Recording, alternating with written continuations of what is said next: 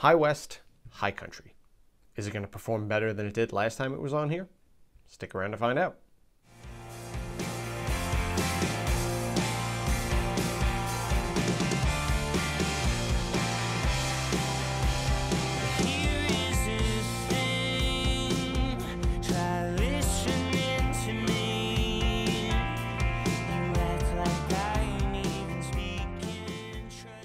What's going on, everybody, and welcome back to another episode of With or Without Whiskey, the show where I give you the history and review of all things whiskey.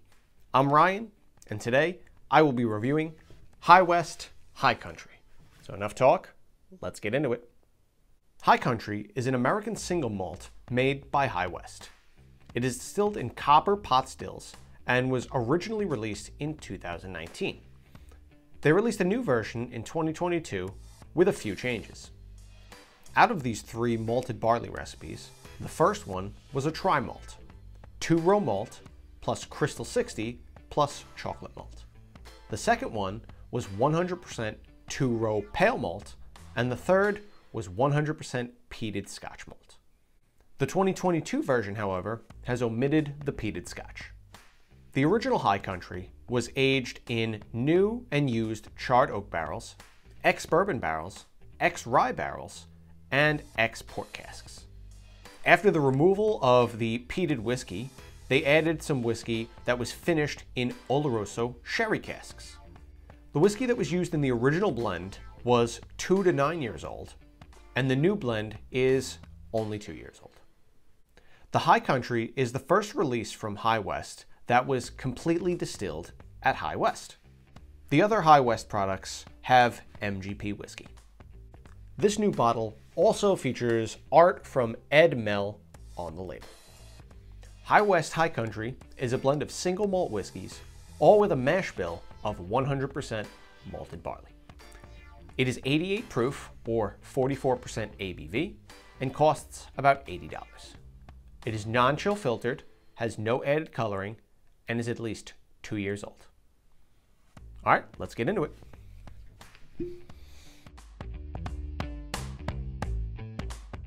I always love the High West corks. I just think they look really cool, especially inside the glass top. But enough rambling. All right, so let's take a look at the color. So, like I said the last time this was on the show, it has a pretty dark color, almost the same color as a bourbon. And if you're interested to see the first time that this whiskey was on the show, go check out one of the bargain or bust episodes. I will not tell you which episode it was in, though. That you have to find out for yourself. All right, let's get into the nose. Okay, right up front, it's very sweet. There's a lot of cherry, there's a lot of honey, and I get a good amount of apple as well. There's definitely some floral notes in there, and I'm also getting a good amount of oak in there as well. There's a decent amount of cinnamon. There's some dark fruits in there, I'll say like plums. And right in the background, there's a good leathery scent and almost like a nutty scent. It kind of smells like toasted almonds. All right, let's see what it tastes like. Cheers, guys.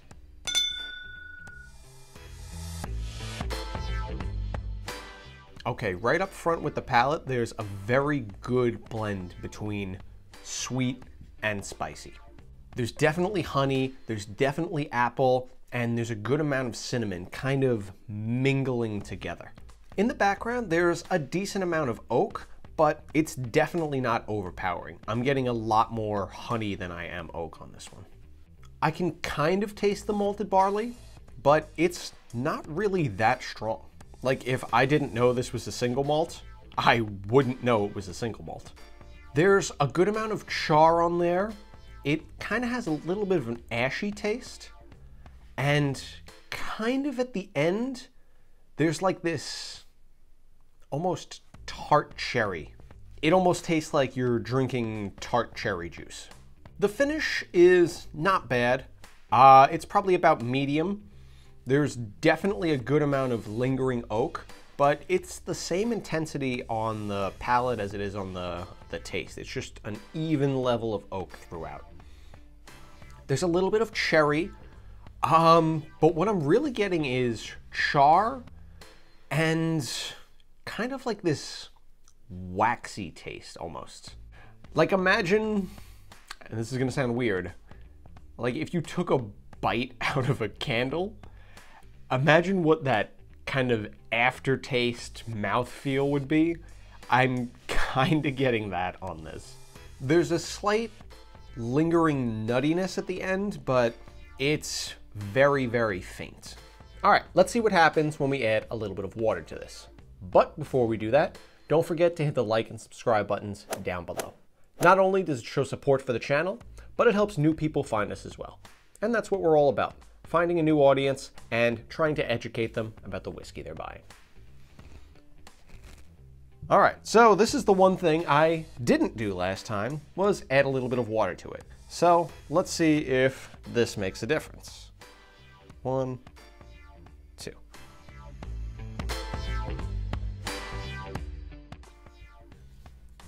Okay, on the nose, the water gave it a big cherry boost. Like, there's really not much else, but the cherry scent is just overwhelmingly strong.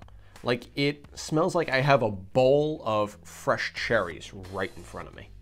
If I dig a little bit more, I could maybe get a little bit of honey and the slightest hint of malt, but I could really be reaching on that one. It's mostly just a cherry bomb. Let's see what it tastes like.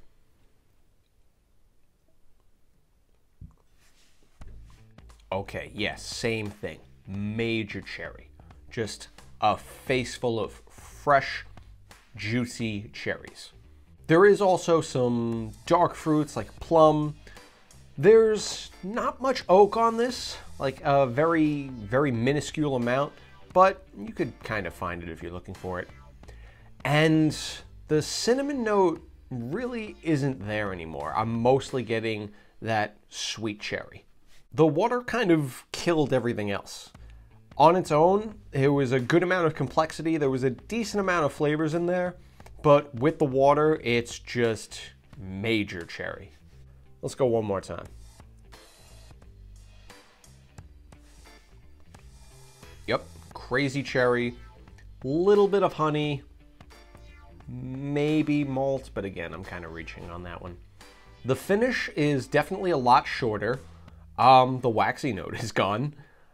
There's definitely more oak on the finish than there was on the taste, and it's got a lingering kind of char to it, but really not much else. All right, stick around for the grade. All right, high west, high country. What do I think? So for the nose, I think I'm gonna give it a 15 out of 20. It wasn't bad. There was a lot of good notes on there. There was definitely a good sweetness on the nose. You got some honey, you got some apple. There was some cinnamon and cloves as well, kind of balancing it out. And there were a good amount of floral notes and that lingering nuttiness as well. But it really wasn't too crazy. For the taste, I'm gonna give it a 15 out of 20 as well. Same thing, honey, apple, cinnamon, kind of fighting for the major flavor. There was oak kind of in the middle and a small amount of malt at the end.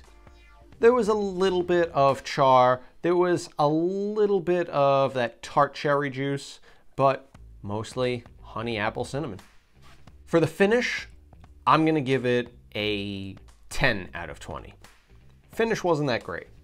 Medium, cherry, oak, but that waxy candle note, it really wasn't enjoyable. I didn't like it.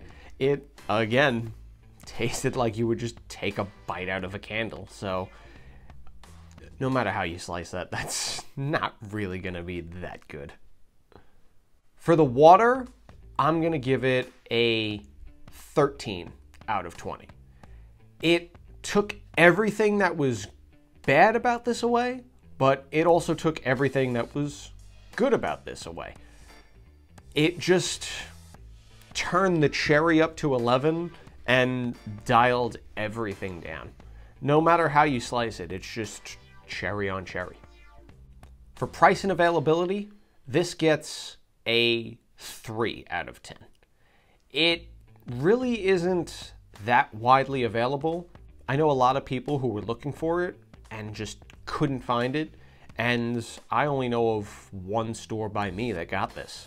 So it really wasn't distributed to a wide audience, at least to my knowledge. And it had a very high price point on it. This is 80 bucks. In my last video, I said I'd pay 40 for it. Knowing what it is now, I'd probably pay 45 at most. It's really not worth the 80 bucks. For uniqueness, I gave it a 4 out of 10. It's, an American single malt. It's a newer category, so there's definitely some points there. There's not a lot of American single malts out there, and hey, I give them credit for going for it, but again, majority of Scotch is a single malt, so if you want that malted barley flavor, just get a bottle of Scotch. So the final score for High West High Country is 60 out of 100. And I think I'm gonna go without it. This is not worth $80. I don't care how you slice it. It's just way too overpriced. Like I said, if this was $40, it would be pretty good, and it definitely would have gotten a better score. But it's just way too overpriced for what it is. It tasted pretty good, smelled pretty good, finish was not that great, and it's kind of hard to find. So if you're a big High West fan and you want to grab a bottle of this, or you have an older bottle and want to compare the two, give it a shot. But other than that, there's a lot better whiskeys that you guys can get. All right, well, that does it for today's episode of With or Without Whiskey. If you enjoyed the episode and you had a good time, let me know in the comments below. Also, let me know if you've had this one before. What do you think of it? Do you like it? Do you think it's way too overpriced? Did you like the old one better? Have you had the old one before? I'd love to hear what you guys have to say. Also, if you just want to say hi in the comments, go right ahead. I like to talk to you guys. And if you want to check out some other videos from the channel, I'll leave a link to them in the end screen. So remember, guys, no matter how busy you are, there's always time for a drink with friends. Stay safe, everyone.